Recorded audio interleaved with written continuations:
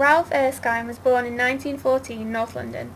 He attended the Friends School in Saffron Weldon, a Quaker school.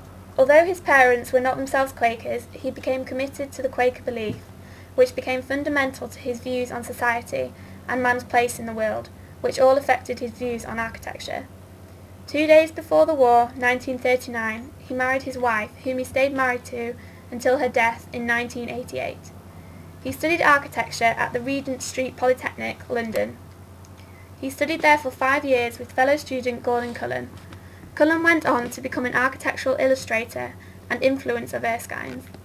This is shown through Erskine's view that the surrounding area and landscape must be carefully planned out as part of his design. Once qualified, he worked for Louis de Soissons' office designing the garden city of Welwyn.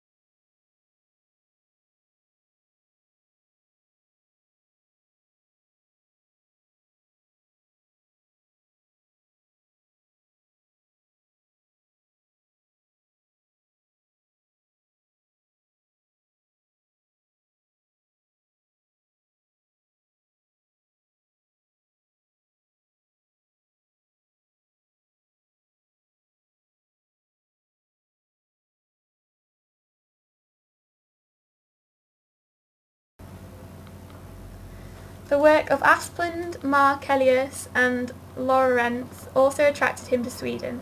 Despite the threat of war, he travelled to Sweden with just a bike, rucksack and sleeping bag. He is excited by the challenge of the Arctic climate's impact on his design. This became a distinguishing feature of his work.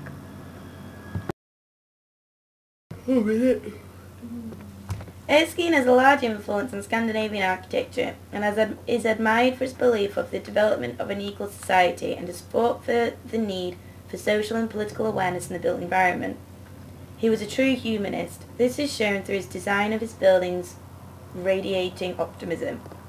His philosophy is to accommodate the climate and context of buildings as well as the humanistic needs of the people. He wanted his designs to engage the public and generate a sense of ownership and appeal.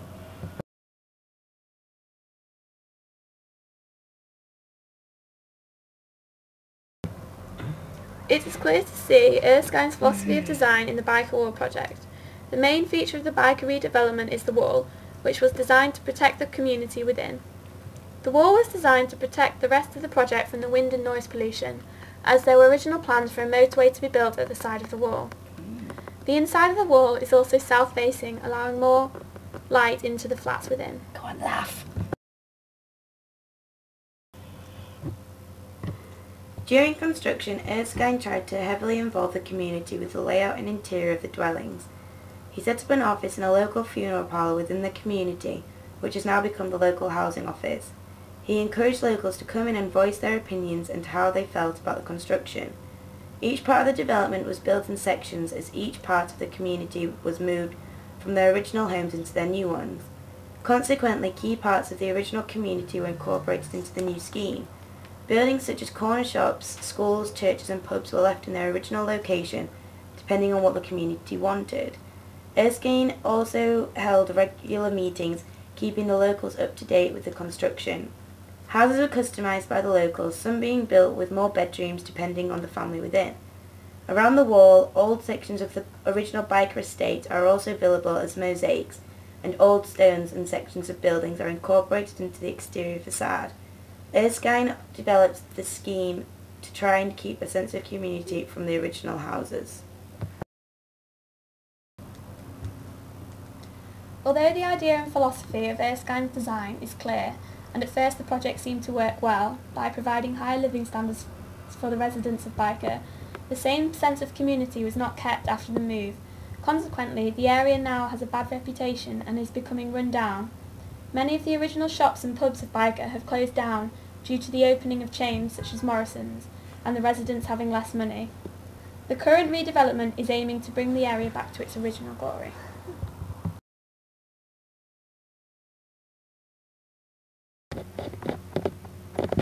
As well as the Biker Wall, some of Erskine's other projects include the Greenwich Millennium Village and the Ark in London.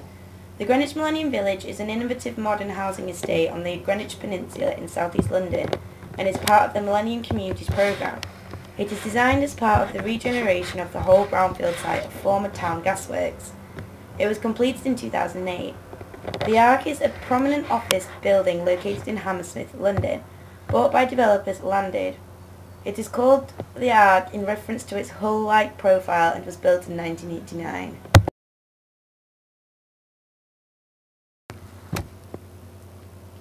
On his death in 2005, Councillor Peter Arnold said of Erskine that he was one of the 20th century's greatest architects, and in Newcastle's Biker estate he gave the city one of Europe's finest post-Second World War new housing communities. His approach was so different from everything happening around that time, as he put the focus on social regeneration and the interests of local people, rather than just bricks and mortar. He built Biker Wall Estate around the community. Local people were fully involved in the design, and rather than clearing properties and moving people elsewhere, the community was able to remain together.